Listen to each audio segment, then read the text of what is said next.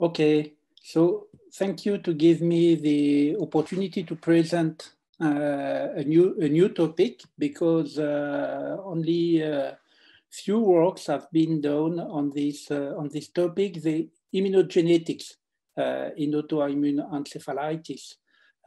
We get a lot of money to develop this project, and if you want to follow it, it's a Betsy project, and there is a website where you can see all our work and our publication on this topic. So we talk about autoimmune encephalitis and paraneoplastic neurologic syndromes. What does it mean?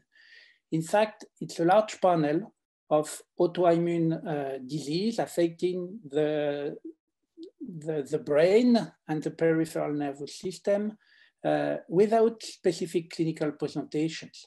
There is a lot of different presentation. You may have encephalitis. You may have encephalitis in children or in adults.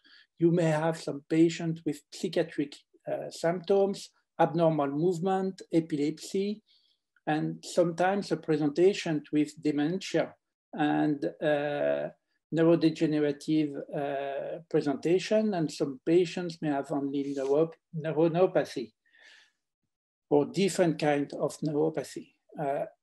The common presentation of this patient is the presence of autoantibodies, circulating autoantibodies in the cerebrum and the CSF. And these autoantibodies, in some cases, we will see that they are able to play a direct role. These diseases are rare and sometimes triggered by the presence of a cancer, in most of the time a small cancer that is not already diagnosed. And in this kind of patients, they are called paraneoplastic neurological syndromes, because the cancer is triggered by the cancer. The syndrome is triggered by the cancer. So they are characterized by specific autoantibodies that are the only diagnostic biomarkers, and this is very important because in most of the patients there is no abnormal MRI.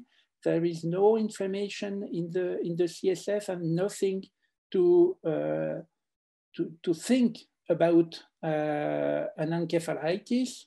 And so the identification of the autoantibodies are really important to diagnose the patients.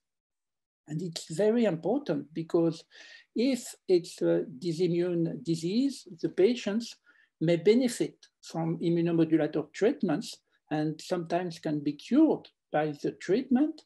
And if you are not able to do the right diagnosis, the patients are not correctly treated. So it's very important to know these patients. So what about autoimmune encephalitis? What are the presentation of the patients? It's an involvement of the temporal lobe, and most of the patients are characterized by short-term memory loss, altered mental status, psychiatric symptoms, and in some kind of patients, such as patients with NMDA receptor encephalitis, the psychiatric symptoms could be the first presentation of the patient, and most of them are hospitalized in psychiatric departments. And so it's not so easy to do the right diagnosis. The patients may have seizures, and mainly temporal seizures, or other symptoms such as cerebral ataxia, movement disorder, and dysautonomia. And sometimes the symptoms may be associated with cancer, but in most of the cases of autoimmune encephalitis, there is no cancer. And the origin is idiopathic. Another particularity of this disease is that the autoantibodies can be different according to the subgroup of patients. Different because the targets can be sometimes intracellular, sometimes synaptic, and sometimes a synaptic receptor. When the target is intracellular, most of the associated autoantibodies are biomarker of the presence of a cancer. And so in this case, the patients that are older than the other patients with encephalitis.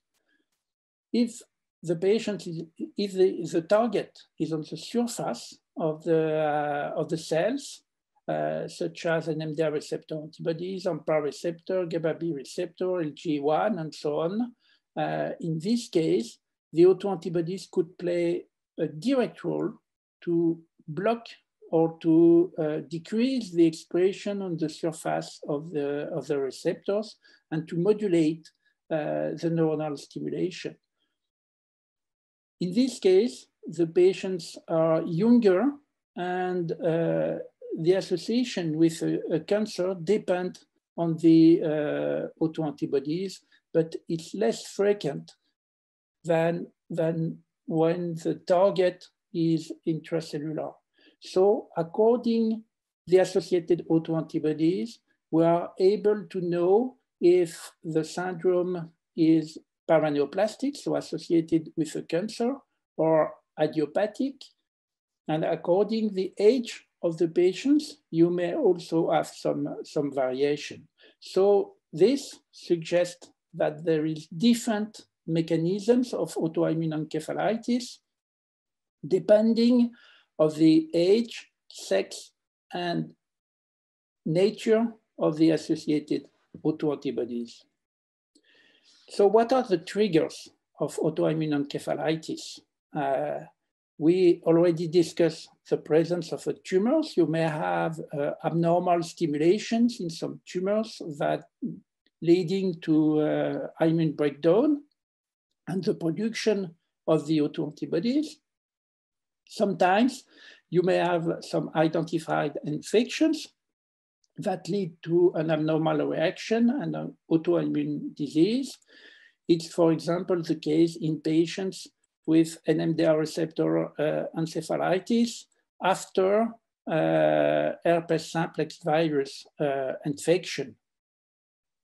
And you may have some genetic origin of the disease, but at these times only few works have been done to explore this hypothesis.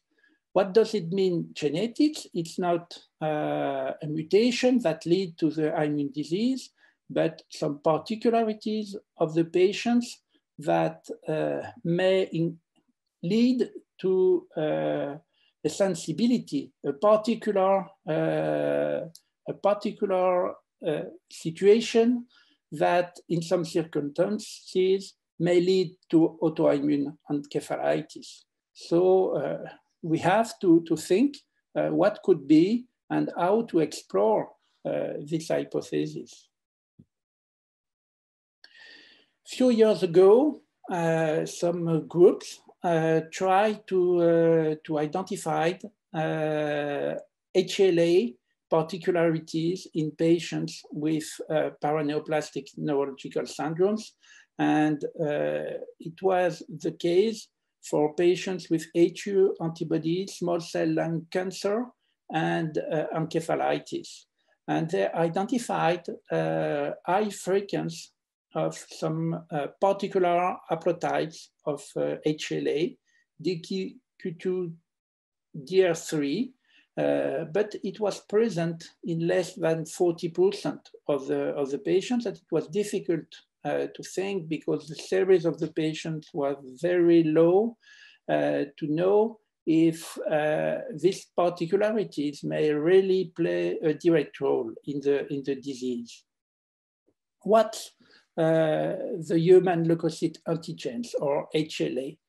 It's located in chromosome 6, and it's produced two different classes of proteins with high differences according the different people. One is to present in all the cells the different antigens. For example, if you have a virus which produces different proteins, it will be expressed by the cells by the HLA class 1 to be recognized by immune cells like lymphocytes and natural killer cells. And once they are recognized, you may have a stimulation of the immune system. The class 2 is a professional antigen presenting cell. What does it mean?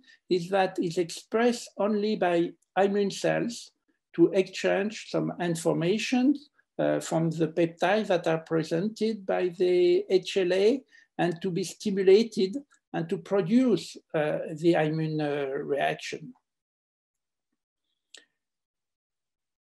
These molecular are highly different according each individual, and so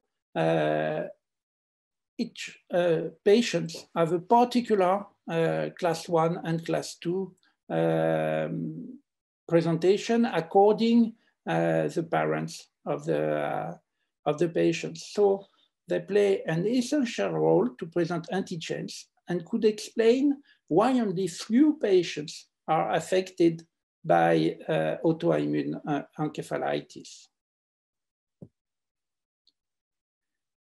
So we produce different studies, but as is very rare, the incidence of autoimmune encephalitis in France, for example, is less than 7 per 100,000 people. So it's a rare disease. It's around 500 patients per year in France. So to have series of patients with homogeneous autoantibodies is sometimes, it's really difficult, but we produce different studies, one on patients with anti-YO antibodies and paraneoplastic cerebellar ataxia. And we found that we may have a class 2 HLA in 33% of patients with ovarian cancer. The same one is present only in 9% of control, suggesting that it could play a role, but it cannot explain the disease in all the patients. So it's only a very low biomarker of the disease. It changed with the study of patients with autoantibodies, again, membrane cellular antigens or receptors. It's the case for anti-LG1 encephalitis. Anti-LG1 encephalitis, it's a disease of the patients, of old patients around 16, and you can see a typical sign that it's brachiofacial dystonia that could be on the right or the left side. You can see in these different patients, it's really pathognomonic of the LG1 encephalitis. So if we see some such signs in patients with encephalitis, we can suspect the presence of LG1 antibodies.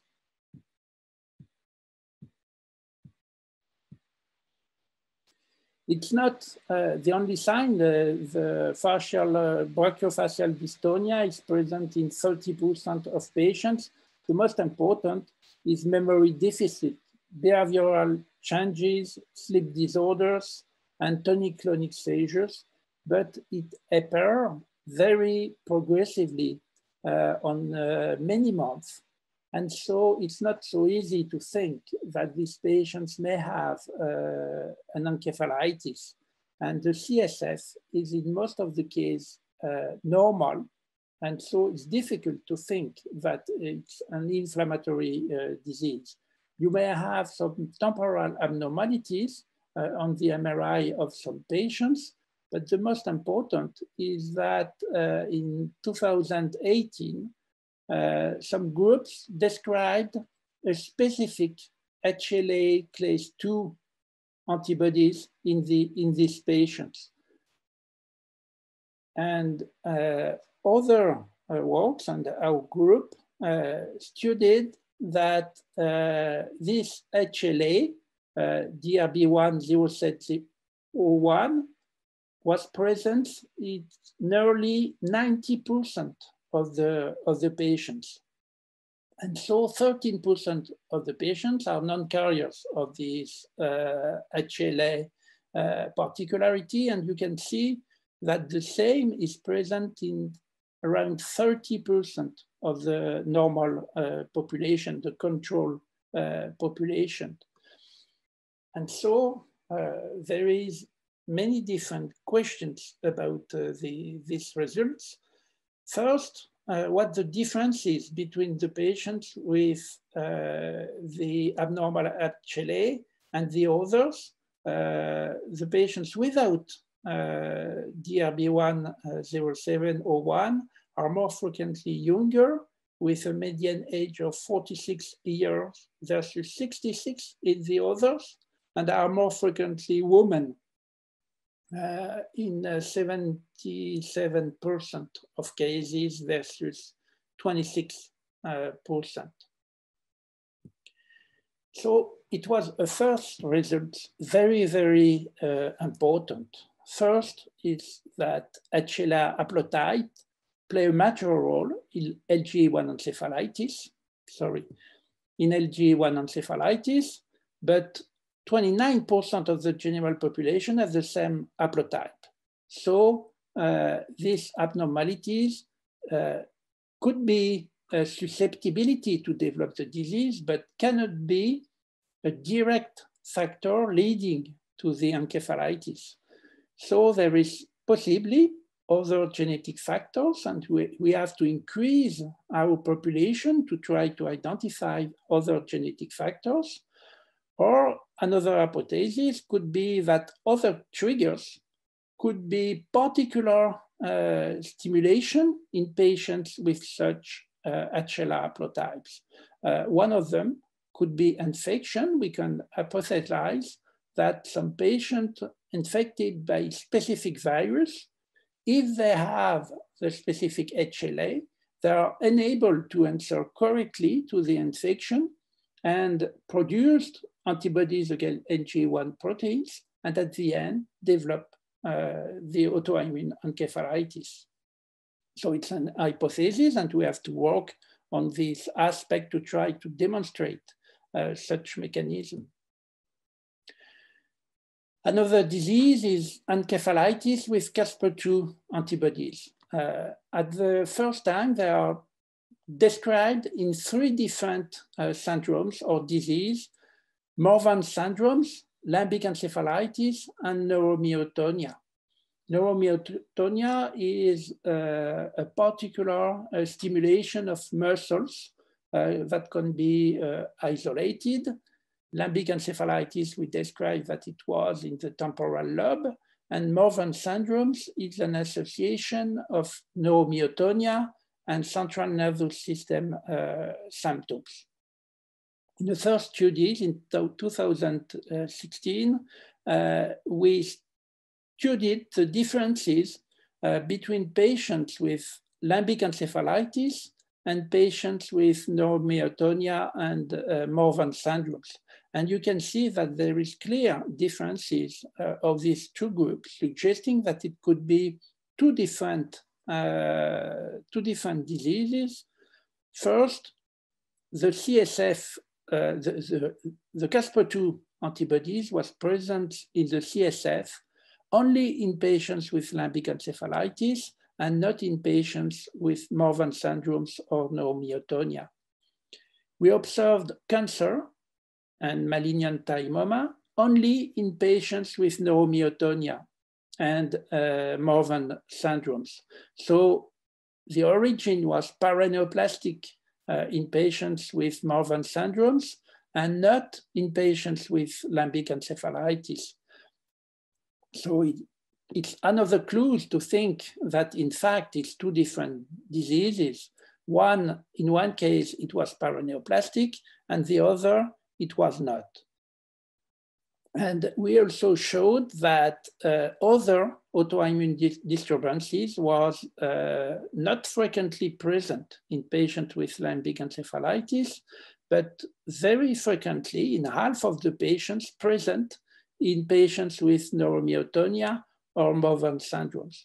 So there is some clues suggesting that it's two kinds of disease with in both of them Caspr2 antibodies, but probably with different mechanisms.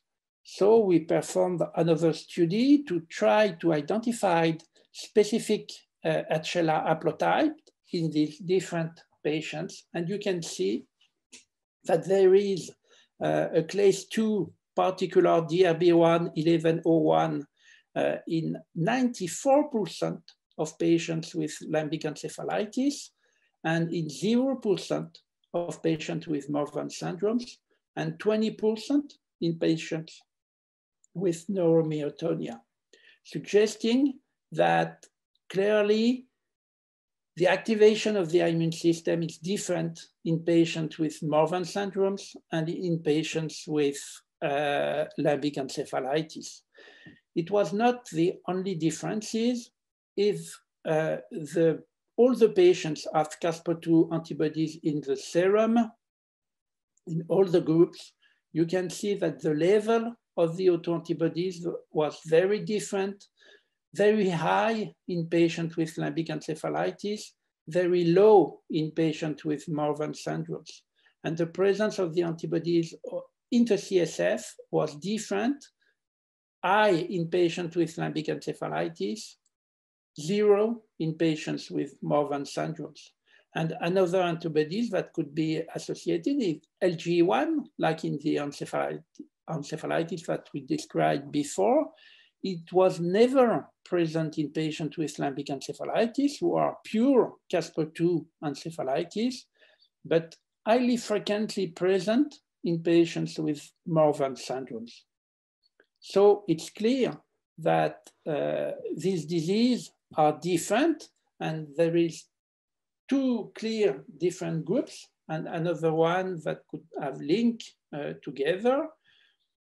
One with Morvan syndrome that is clearly a paraneoplastic neurological disease with malignant thymoma and no association with HLA, low Caspr2 serum titers, and no Caspr2 antibodies in the CSF. And on the opposite, limbic encephalitis is never, limbic encephalitis with Caspr2 antibodies is never paraneoplastic, but it's highly associated with a particular HLA haplotype that is present in less than 20% in the general population and 90% in the patients with the encephalitis. And it's associated with a high level of Caspr2 serum titer and a high level of antibodies in the CSF. And so it's the first clue to think that the mechanism of the disease, even if the associated autoantibodies is the same, it's totally different. But we have to identify possibly other actors of the disease that could play a role in the mechanism of the disease. First, in the Morvan syndrome, to understand what's happened in malignant thymoma to develop Morvan syndrome, but because not all the patients with malignant thymoma are able to develop a Morvan syndromes. And what's happened in patients with HLA-DRB1 1101 to develop limbic encephalitis, because most of the patients with such haplotypes will never develop autoimmune encephalitis. Another study is about IGLN5 autoimmune encephalitis that have been described in 2011 in a subgroup of patients. You can see that it was very few patients, 8, with a middle age of 59 years. and it was an aspect of neurodegenerative disease. You can see patients with chorea and cognitive disturbances, with sleep disorders, dysautonomia, but CSF, MRI, EEG were normal. And so there is no clues for autoimmune disease, but in fact, in the CSF, we were able to identify an autoantibodies recognizing a target in all parts of the central nervous system. You can compare the staining here with the CSF of the patients, here with control CSF. The differences, there is an autoantibodies recognize the protein Aglon5, and now it's associated with a particular syndromes called Aglon5 autoimmune encephalitis, with different kinds of signs, sleep disorders, bulbar syndromes, or neurodegenerative presentations. And 80% of these patients are HLA class 2 DQB105, that is present in less than 4% of the general Caucasian populations. So it's a very high impact, but at these times, we don't know exactly why these patients have this specific HLA. It just suggests that the immune system play a role in the disease, and it's very particular because if you look at the brain of these patients, it looks like neurodegenerative disease and not immune responsive diseases. But if you use immunomodulators in these patients, you are able to improve these patients, clearly demonstrating that the immune system play a role in the disease of these patients. So what do these diseases with strong HLA association have in common? In fact, when we look at carefully the immune reaction, there is 4 different subclasses of immunoglobulins, 1 to 4, and most of the patients with HLA association have IgG4 mediated neurological diseases. Aglon5, LG1, sorry. LG1 or Casper2.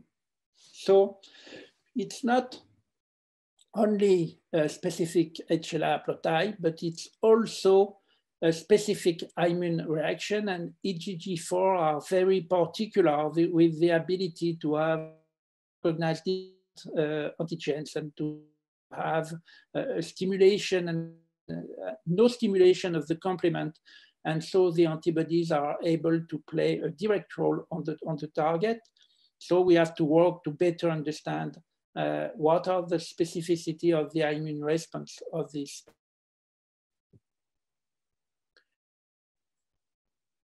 In patients with IgG1 antibodies, it's mainly patients with paraneoplastic neurological syndromes. And in fact, even if there is some weak association with HLA, it's not so clear of the role of the HLA haplotypes in these patients, but they are associated with cancer. And so in most of the cases, they could play a particular role.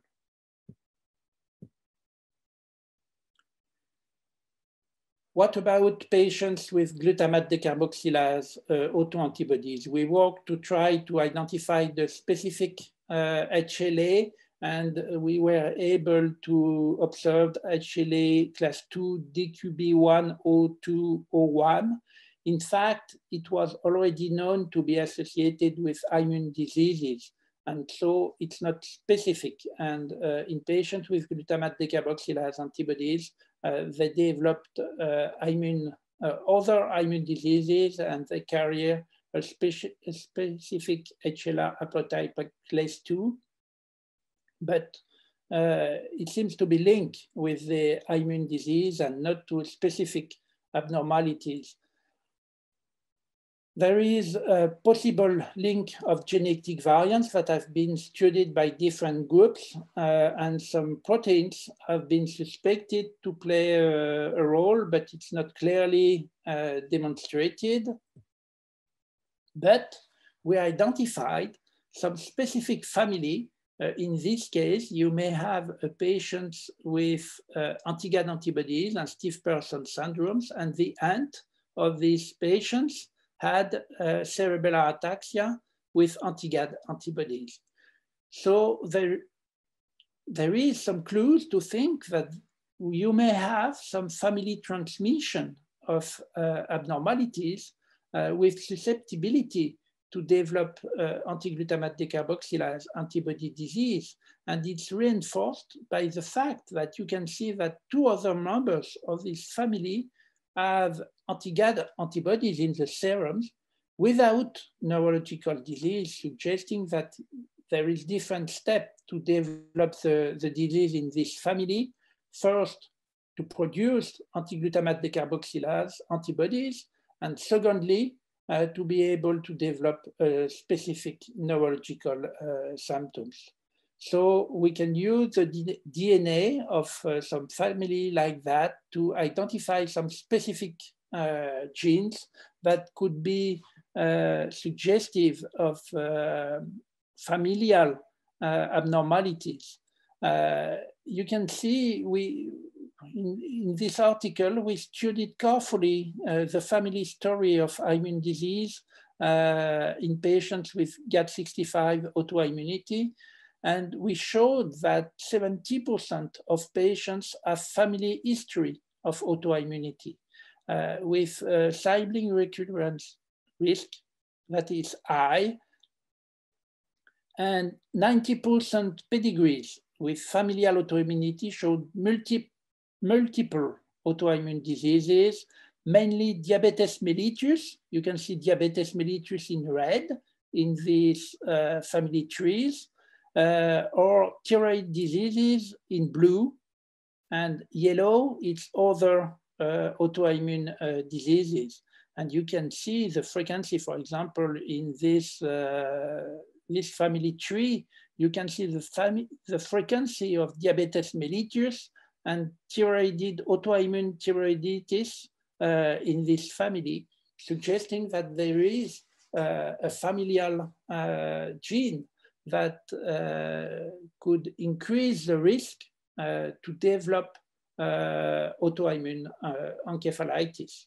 So we have to work now to collect the DNA of these patients and to study which kind of abnormalities could explain the frequency of autoimmune disease in this family.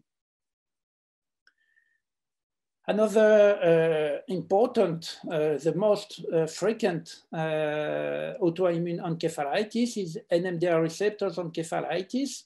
And there is a study of HLA haplotype, but the association is very weak, and we cannot think that HLA could play a role in the disease. Other groups, Chinese groups, try to identify some specific genes that could be involved in the disease, but the result is very weak on very few patients, and it's difficult to think that, that it's true.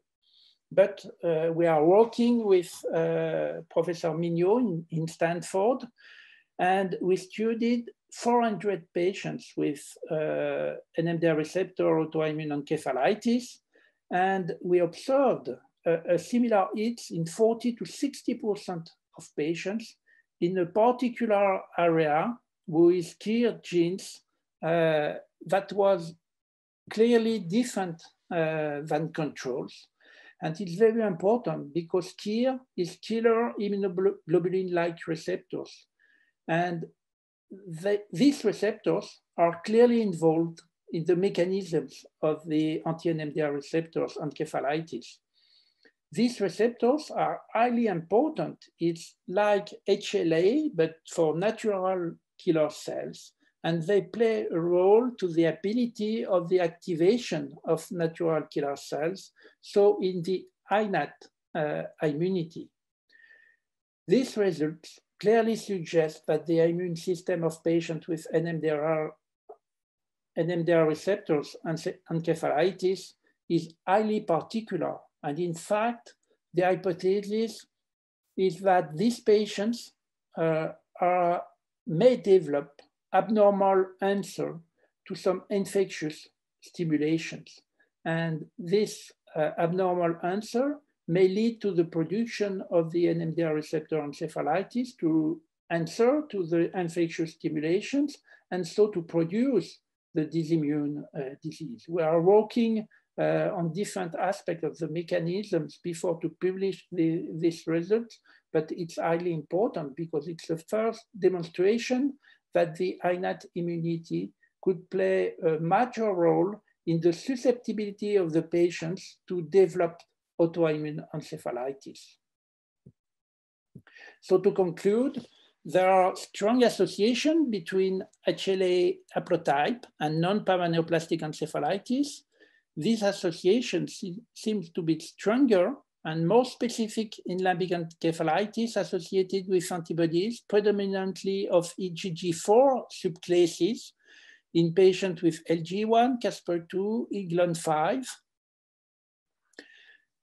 Encephalitis with antibodies of IgG1 isotype present weaker association with HLA haplotype, but may have some specific abnormalities, mainly in NMDR receptor encephalitis in the KIR receptors. And so other non-HLA loci may be involved in NMDR receptor encephalitis and familial cases of GAD autoimmunity. We have to work to collect the DNA and the samples of the patients to increase our series of patients and to be able to study the different kind of patients to characterize the role of HLA association in the pathogenesis of this encephalitis and to perform larger study with GWAS or WES to identify non-HLA genes that may be implicated. And to conduct genetic studies, we are to involve large families with common autoimmunity and GAD neurological disorders and to collect not only the DNA of the patients, but also of the parents, of the sister, the brothers, to be able to have a clear description of all the potential abnormalities in the families. So we are working on these aspects and we hope to progress in the future of these different aspects. So I thank you very much for your attention and I'm ready to answer to your questions. Thank you so much, Professor Honnorat, for that fascinating insight into your important and transformational work. We're honoured. I don't hear you.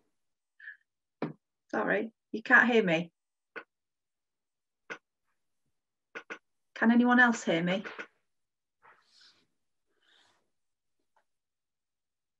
Je ne l'entends pas. Ah.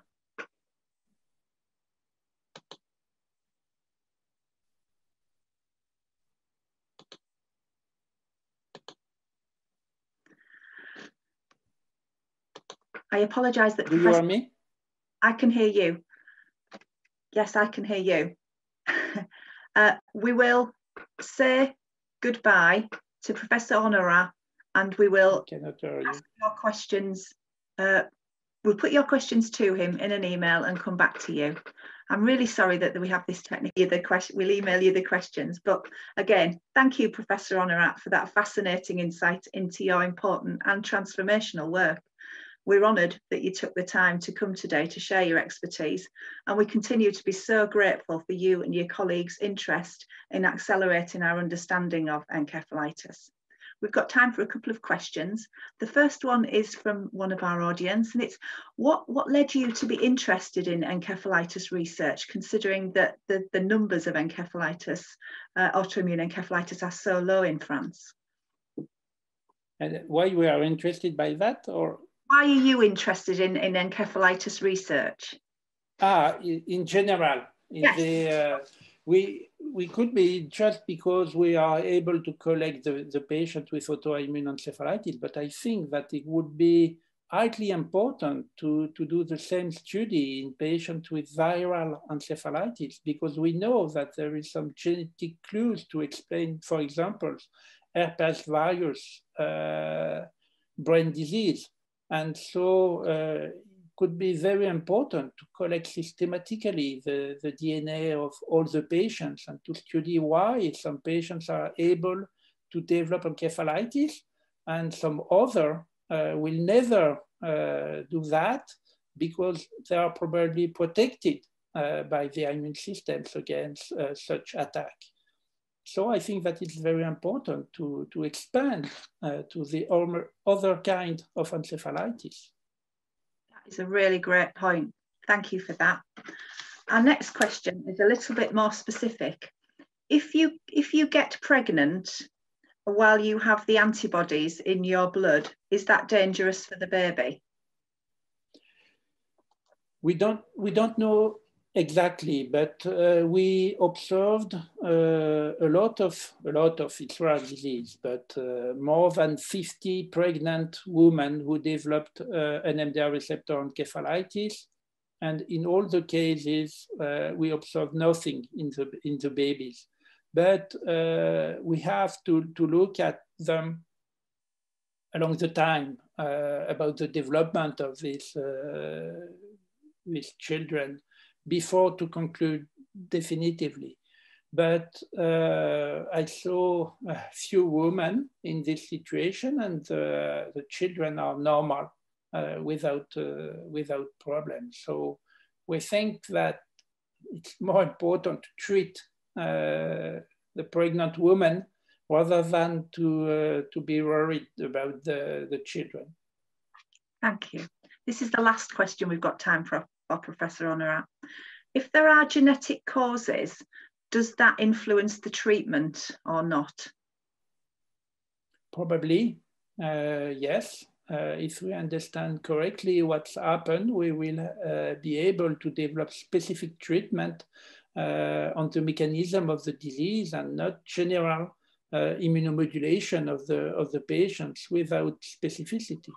So I think it's highly important to identify the exact mechanism of the disease.